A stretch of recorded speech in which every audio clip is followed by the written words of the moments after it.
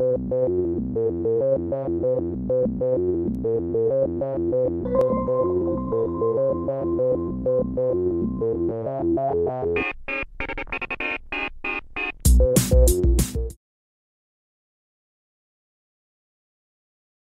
and welcome back to the History Hut. I'm Jim, this is Dr. K, and we've been kind of talking about the Act of Union, except we haven't actually talked about it yet. So can we finally talk about the Union? Oh, you're so pushy, so you are. Yes, we can. So we talked about the whole problem of the succession. We've talked about the so-called economic collapse of Scotland. We've talked about the Glencoe massacre. We talked about Darien. And we talked about, William's opposition to Darien, and in his last Parliament, the Darien issue was actually unresolved, and then he died in 1702. But even in his last year, he was really focused on international politics, not so much on domestic ones. And the other Stuart daughter, Anne, of course, succeeded him. And essentially before that, she was pregnant countless amounts of times, and then her one surviving son died in 1700 at the age of 11. And her husband died in 1708, and that had been a diplomatic marriage, and I don't think she was keen to go on with another one. And Charles had said of her husband, "I've tried him drunk and sober, there's nothing in him," so probably not the most exciting of marriages. So the whole question when she came to the throne was, who would reign after her death? And we've already kind of answered that. And when she did die, she died of gout, which is excruciatingly painful.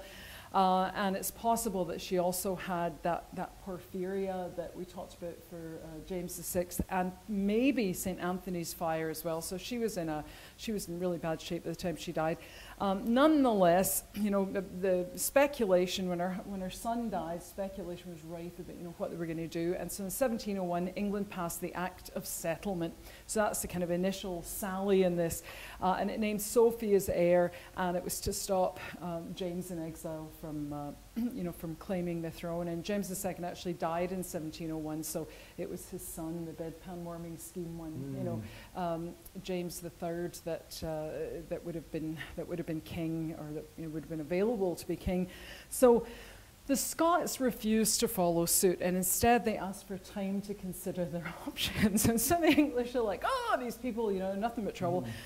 So Queen Anne actually set up a commission for union, because she's like, okay, this is it, we're going to sort this out once and for all, and had her succession ratified, but it kind of fizzles out for lack of support in Scotland. And so this issue is just becoming bigger and bigger and bigger, who's going to be next, and how are the Scots going to react? So in 1703, the Scots elect a new parliament. It's really feisty, it's really obstructionist, and it refuses to vote the supply to run civil government. And it said it won't do that until the question of succession was dealt with. So the Scots passed through 3 acts: the Act of Security, the Act Anent War and Peace, and the Wine Act. And the Wine Act might not seem like much, but it's just kind of a slap in the face. So the Act of Security more or less said that the Scots didn't have to choose the same monarch as the English. They would still pick from the Stuart line, but it didn't. I mean, I don't know who they were going to pick, but it would be, the successor would be nominated by Parliament. It should be someone of the royal line of Scotland, should be Protestant, but could be a different person from the one that the English choose. And we've seen this, the Scots Parliament acting in a more independent way. And then they passed the Act Anent War and Peace, which said that no successor to Anne could declare war on Scotland's behalf without the Scots agreeing. So they're not just acting, it's kind of, we'll do whatever you say. So the goal of all this was to kind of define the constitutional position of Scotland upon the death of Anne. And the English were upset, and at the end of the session, all of the acts except the Act of Security were touched by the sceptre and passed, and then the House was adjourned. And the Scots had also passed this Wine Act that allowed it to import wine from France, even if even if England and France were at war. So it's kind of a, we're still going to do that. That made the Queen's Party unhappy, and it showed that the Queen of the Island, pardon me, the Queen of the Island didn't control all of the island, only part of the island, so that's not good. So in 1704, when the session opened, it was a really turbulent one, and Parliament refused to do any business until the succession question had been settled. And at one point it was suggested that the Scots shouldn't name a successor until the English signed a free trade deal with the Scots. So they're kind of like putting on the pressure. But Anne had all sorts of other problems. She's involved in the War of Spanish Succession, and so she told her ministers for the moment to accept a kind of watered down version of the Act of Security. And really that's the best that she could hope for. So in 1705, the English reaction to this really stubborn independent Scots Parliament was seen in yet another act. So that the Scottish reaction is really problematic for the English. And then the English pass another act called the Aliens Act. Okay, and is it the Aliens Act that sort of pushes union negotiations? Absolutely. The Aliens Act says that if the Act of Security is not repealed, the one that she had allowed to be touched with the scepter, and the Hanoverian succession isn't accepted, and a treaty of union isn't in negotiation by December 25th of 1705, then the Queen's Scottish subjects would all be treated as aliens in all matters. And that meant that Scots trade with England would just stop. Remember we talked about 40% of the trade being cattle on the hoof. So, so there were veiled threats made that force would be used to subdue the north. So it wouldn't be an equal partner in the island's politics. And so this is what absolutely drives it. So the Scots Parliament reopens in June of 1705. They get to business on the union right away. They actually draft an Act of Union. So this is like a mega threat to anyone who has money, who is a merchant venturer, who's a domestic merchant, overseas merchant, everybody. So we've been talking about how this great vitality of the merchant class from 1660 up till now. So this threatens to absolutely just kill them. So this is like a real, whether it could have been done or not is another question, but it's actually stated by your own queen. Your own queen is acting against you. So again, it's a problem. And they realized really that there's not much they can do, I suppose. So in a snap vote, in a thinly attended house, they decided that the Queen could choose who should negotiate. So she chose everybody that she chose, except for one guy, George Carnwath, was pro-union. And the interesting thing about him is that he actually, because he was anti-union, he actually left a record of the negotiations. So you get a kind of sense of what was going on in the House. So, for his trouble in this matter, Lord Hamilton, the Queen's minister, received an English dukedom, the Order of the Thistle and the Garter, and the job as ambassador to Paris. So he did well out of it. And other important figures like Queensberry, the Queen's Commissioner, received an English dukedom, an annual pension of £3,000 and a lump sum of £10,000 on the eve of the debate in the Scots Parliament. So this is why you get the Burns poem, Parcel of Rogues in a Nation, what force or guile could ne'er subdue through many warlike ages is wrought now by a coward few for hireling traitors' wages. The English steel we could disdain, secure in valour's station, but English gold has been our bane, such a parcel of rogues in a nation. So this idea then that the elite in Scotland are absolutely selling everybody out. So what kind of terms are in this? Scotland was going to be allowed to send 45 MPs to the English House of Commons. The English House of Commons had 513 MPs, including 44 for the little Duchy of Cornwall, so we got 45. And they were allowed to send 16 elected peers to the Lords. Scotland would get to keep its Privy Council. It would get freedom of trade with England and her colonies, which is what everybody's been wanting for God knows how long. There'd be uniformity of coin weights and measures. There'd be one fiscal system. And this equivalent would be paid out, £398,000 to offset future liabilities, including the money that had been put into the Darien scheme, which is about £230,000, and the rest of it was to go to foster domestic industry. And Scotland would retain its church, its legal system, its educational system. Now, in fact, the provision that protected the church was a kind of late addition, and it was only added when the Queen's ministers realised that they might not get the Act of Union passed, and so they guaranteed the Church of Scotland. And so the vote swung quite dramatically in favour of pro-union forces. Now, one of the interesting things about this is this equivalent, and I was reading a wee book recently about this. The equivalent wasn't actually paid out. So it looks on paper like you get £398,000, which would have paid off Darien and the national debt. But of course, the Scots belonging now to the English Union had to pay, or were responsible for, half of the overall national debt. And for England in 1707, its national debt was 14.5 million, and by 1714, it's 36 million, and over 50% of its taxes went to pay this previously incurred debt. So you enter, but you take on this huge debt load. And the equivalent was to cover, in part, the cost of standardizing the coinage, and that came to £50,000. So of that money that would eventually be paid, £50,000 would go to that. The Darien shareholders were to be given £230,000, but they don't get it all. The commissioners gave themselves £30,000 for making the deal, and somewhere between £160,000 and £250,000 were due to pay the salary arrears of civil servants and Scottish debts and militia costs. So if you look at all of that taken together, it's not actually a very good deal at all. And in this book I was reading, it said that a few months after the Union, only £100,000 in cash was actually sent up. And there was such a fuss that they had to send up another 50,000, and then it looks as though the rest of it was paid in debentures and kind of stocks and stuff. So it isn't actually as good as it even looks. Where you go, oh well, you got all that money, but so much of it's going other places. Yeah. And by that time, the Darien shareholders had, I think they were getting a sixth of the value of their paper, and so a lot of them had sold it off. So it's other people that benefited from that as well. So what's the reaction in Scotland? Absolutely terrible. There's an absolute uproar in Scotland. Public opinion is dead set against it, and there are prolonged riots in Edinburgh, Glasgow, Dumfries. People, out shouting, "No union, no union." The English reaction isn't very happy either. There's a bitter pamphleteering war against it in England.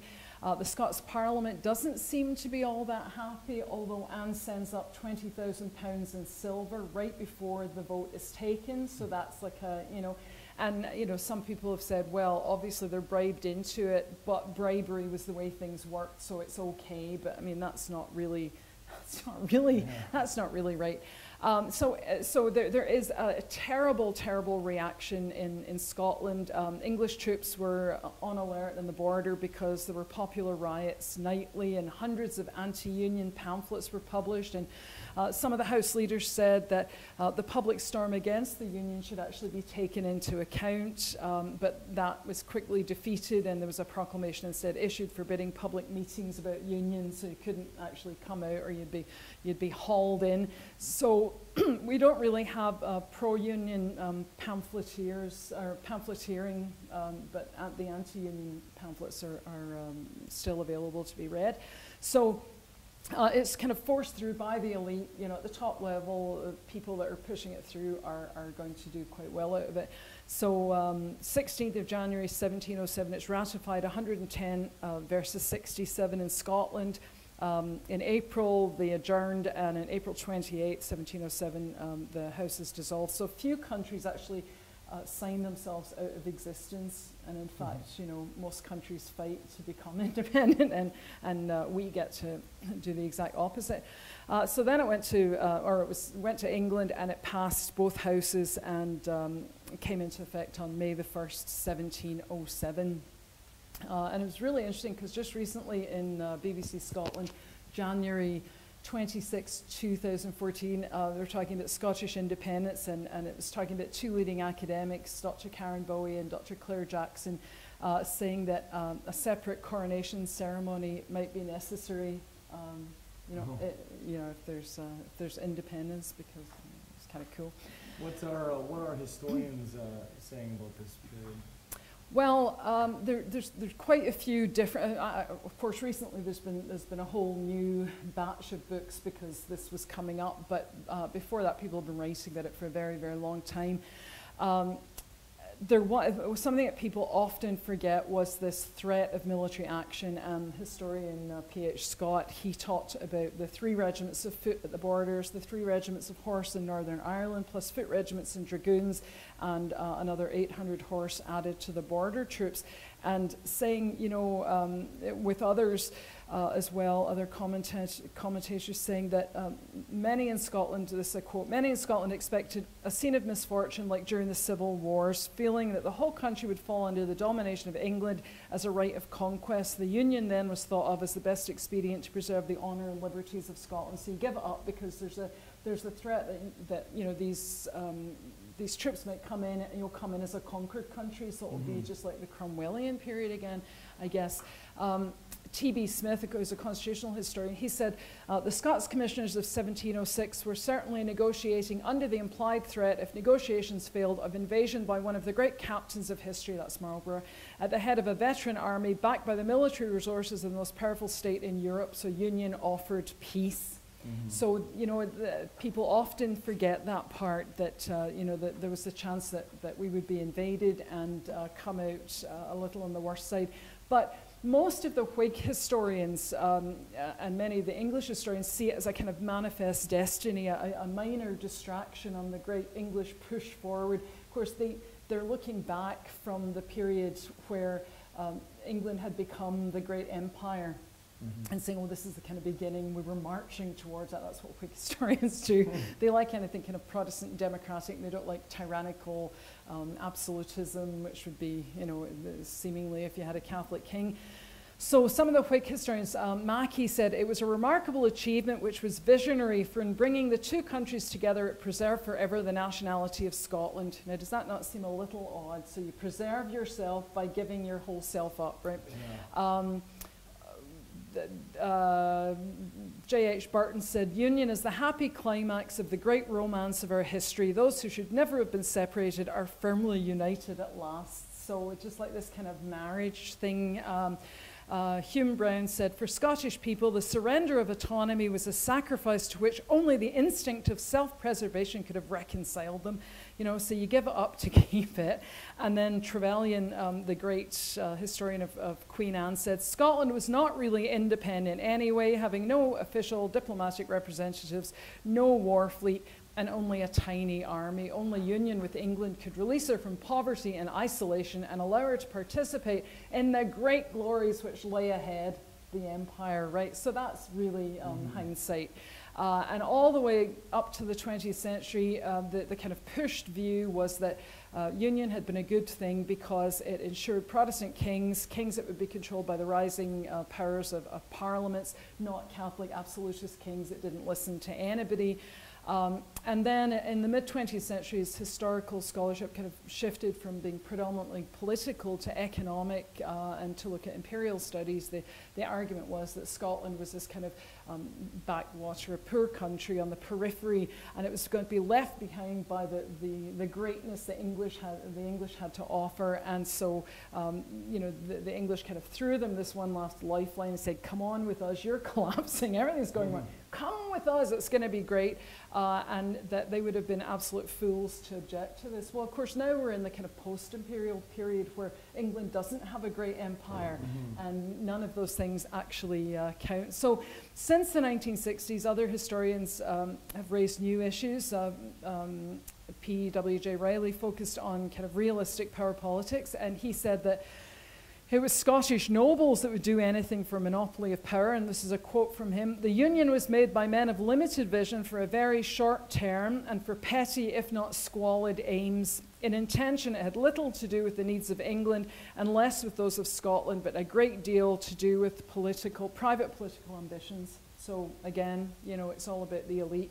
And the modern master of political history and outspoken proponent of the view that the Union was won by bribery is William Ferguson, and he argued that, of course, just because politicians were paid off in those days, this doesn't mean that you can't say that they were bribed into doing this, because clearly there's money and titles changing hands, and of course his work also shows the massive sums that were being brought up and paid directly to people, patronage appointments being handed out, for the correct result. So I think now, you can kind of see that the Union isn't really and wasn't inevitable, and it wasn't a marriage between two that should never have been separated. Some historians even said, there wasn't any point in Scottish history from the wars of independence in 1296 until now, that was just a waste of time because we should have all been together from that moment on. So you're just kind of negating everything that happens in Scotland for 500 years in favour of just going, well, we should have been together right from the start, you know, so it's really hopeless. And you can see also that it's not necessarily an act of high statesmanship, it's a necessary outcome for English foreign policy because they're constantly fighting the French, and France can use Scotland as a backdoor into England. It can use, you know, Scotland, the kings in exile, to perhaps, you know, make a run at England. And it's an opportunity for greed and for power by Scottish nobles, and it's an act that's obviously helped along by bribery and with the threat that everybody forgets about, this threat of military action. You know, the English army was, you know, it had been in the war of Spanish succession. This is a veteran army that could, you know, take down anybody, and the Scots don't have a standing army or anything. So even in the 1970s, when the first Scottish independence movement became popular with voters, of course it had been active from long before that, these two old Whig approaches were trotted out by the English in the House of Commons, and you can go and read the Hansards and see what people were saying when there was the threat of Scottish independence. And the argument was, first of all, Scotland would become a poor peripheral backwater on the edge of Europe unless it gave up its hopes of independence. Sound familiar? Yes. And the second argument was, of course, as part of England or Great Britain, Scotland had participated and would continue to participate in the most powerful and wealthy empire the world had ever seen. Well, you know, the Scots still elected members of the Scottish Nationalist Party to Westminster in the 70s, Winnie Ewing, and then, among others. And then, of course, in the late 90s, the Scots brought up the idea of independence again, and Tony Blair, who was trying to beat John Major, didn't say you could have independence, but he said, well, what about devolution? What about we give you devolved powers and you can have a parliament back? And so that's the beginning, I really think, of the modern thing, the modern issue. And of course, in September of 2014, the Scots go to the polls again to decide whether, you know, it's better to just stay in this old tatty relationship or in fact go at their own. And the economic things are coming up again. Oh, you'll run out of oil, or run out of this, or oh, we've supported you more than you deserve, and you'll become like this really poor, horrible place. And the Scots have been able to argue quite nicely against that possibility. And then I suppose the last thing would be, there are a couple of just a few remarks on the Union from contemporary to modern sources, and we already talked about Robert Burns, but Andrew Fletcher of Saltoun, who was an anti-Union man, remarked in 1703, and this is, you know, before the Union happens, a quote, I have observed that a treaty of union has never been mentioned by the English but with the design to amuse us when they apprehended any danger from our nation. Remember we talked about 1603, they're not interested, it's forced on us in the 1650s. And when their apprehensions were blown over, they've always shown that they had no such intention. And so he was hoping that would happen this time. Lord Belhaven gave an anti-union speech to Parliament in November of 1706. And this is, I get lots of classical references. I think I see a free and independent kingdom delivering up that which all the world have been fighting for since the days of Nimrod, that for which most of the empires, kingdoms, states, and principalities of Europe are at this time engaged in the most bloody and cruel wars that ever were, to wit, a power to manage their own affairs by themselves. So we were doing the exact opposite. Why? But above all, I think I see our ancient mother Caledonia, like Caesar, sitting in the midst of her Senate, ruefully looking around her, covering herself with her royal garment, attending the fatal blow, and breathing out her last with an et tu quoque mi fili. And then there's another one, 30 years later, Lord Lovat talking in 1736, and it's in a letter to a friend, so this is after the Union, and he said that he was convinced, I quote, that the cursed union will be broken, and then Scotsmen must be Scotsmen, whether they will or not, whereas we are now but poor, mean, servile, and mercenary English slaves. We have brought ourselves to that base, cursed, infamous, and degenerate situation by our own treachery towards our country, which should have been dearer to us than all mankind. So we deserve all we meet with from our old enemies, to whom we gave ourselves up like traitors, like fools, and like cowards, though we well knew them to be our natural and inveterate enemies for over 700 years. There may be a particular Englishman that has a real friendship for a particular Scotsman, but the English nation in general always did and will hate ours. The hatred of the Scots nation is the real principle of all Englishmen. So 30 years after, you know, this kind of sentiment. And then one of the modern poets, we talked about Robert Burns, but one of the modern poets, Hugh MacDiarmid, wrote in one of his most famous 20th century poems called The Parrot Cry, written in Lowland Scots, and he said, "Tell me the old story of how the Union brought poor Scotland into being as a country worth the thought. England, for whom all blessings flow, what could we do without you? Then dinna threep at dinner throats and gin we e'er could doot you. My feelings lang with gratitude had been sincerely harrowed. That dod, I think it's time the claith was o'er the parrots." It's like, shut the hell up about this. And then, of course, our very own Proclaimers in their second album, Cap in Hand. And one of the lines in the song is, "I can't understand why we let someone else rule our land. We're cap in hand." And there are others. Lewis Grassic Gibbon and the Scots Hearst wrote a wonderful piece. And he was talking about the Union debate. And he said, "There was little, the Union was brought about by a strange series of intrigues as history is aware of. England ingeniously bribed her way to power. There was little real resistance in the Scots Parliament except by such lonely figures as Fletcher of Saltoun," who we talked about. "On May the 1st, 1707, Scotland officially ceased to be a country and became that part of the United Kingdom, North Britain.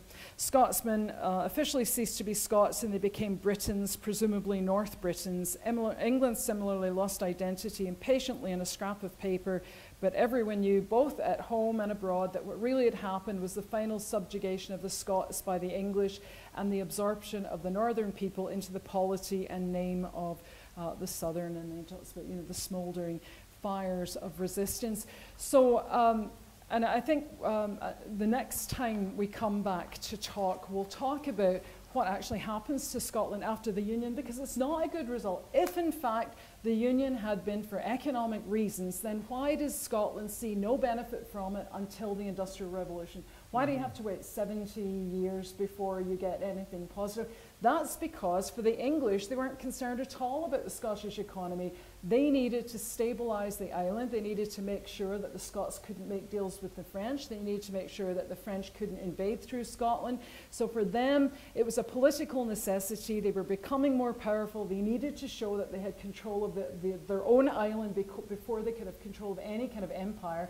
And they couldn't do it with the Scots acting independently as they had you know, since time immemorial, as they had for ages and ages. So Scotland doesn't benefit economically. So this argument that it's an economic necessity for Scotland, which has been trotted out in 1707, in the 1970s, in the 1990s, and again in the 2013-14s, is really absolutely hopeless, because in none of those cases did that actually happen. Things went badly for Scotland after the Union, and when people then say, "Oh, well, that's wrong because look at Scotland in the Industrial Revolution, look how powerful it is," it's because we had lots of men who were good inventors, it's because we had coal, it's because we had access to all the things that everybody else needed to make the Industrial Revolution work. It's not because of this political thing that was in a sense forced upon the people of Britain, but in another sense, it happens just because the elite are bought out.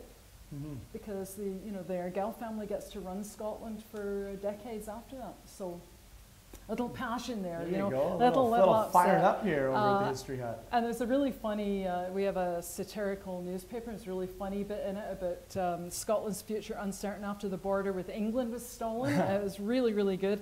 And it said that the only way that nobody can identify then where the border is, and the only way that it will be possible is if we wait till the World Cup, and a clear divide between the two nations is expected by the reaction to England's exit from the World Cup in the group stage changes after a hard-fought goalless draw with Costa Rica.